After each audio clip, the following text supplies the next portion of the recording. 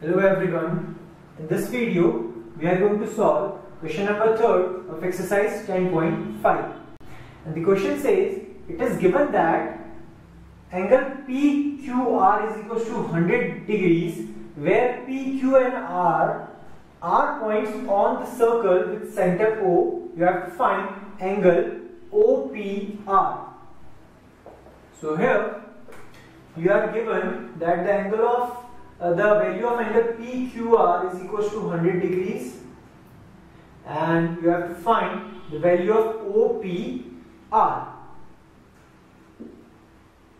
Okay, now first of all, we are going to use a theorem which states that if the angle subtended by an arc at the center is twice the angle subtended by it on the remaining part of this circle. Now, if I increase this angle, or you can say if I move these two radiuses like this, again the angle subtended by this arc will be twice the angle subtended by it on the remaining part of this circle. Okay, so this angle will be twice of this angle. Similarly, this angle will be twice of this angle. So here, this angle will be twice of this angle. So the value of this angle will be equals to 200.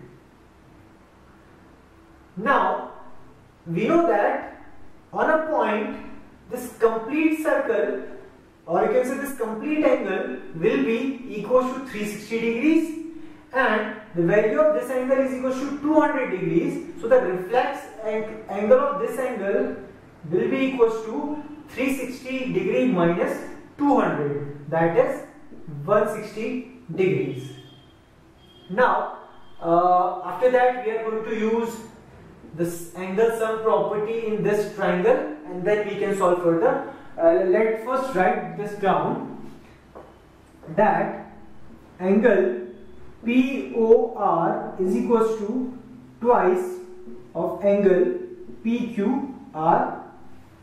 This I have already discussed, that the angle subtended at the center by an R is double the angle subtended by it on the remaining part of this circle. So this angle will be twice of this.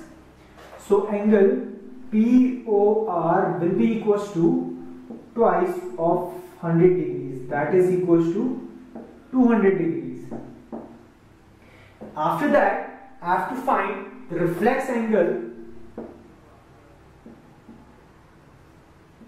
of POR, and the reflex angle of POR is always, the reflex angle of any angle is always 360 minus that angle. So that will be equals to 160 degrees. So the reflex angle of this will be this, and that is equals to 160 degrees. And in this triangle POR, the sum of all the angles in triangle POR, the value of angle P plus angle O plus angle R must be equals to 180 degrees. This is angle sum property in a triangle, and this and this are the radiuses. So the value of this, or you can say the length of this radius and this radius, must be equal. So this will be an equilateral triangle, and in an equilateral triangle, its base angle are equal. So in triangle POR, PO is equals to OR, equal radii, therefore angle P must be equal to angle R. This is because equal angles opposite to equal sides. So angle P will be equal to angle R. So here angle P is equal to X, angle R is again will be equal to X, and the value of angle O, and in this triangle the angle O is 160 degrees. So this will be equal to 160 degrees, will be equal to 180. So these two when solved will be 2x, and then when shifted to that side it will be minus 160.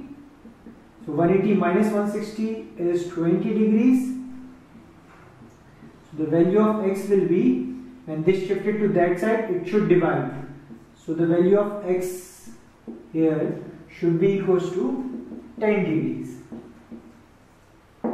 So here the value of this angle must be equal to 10 degrees.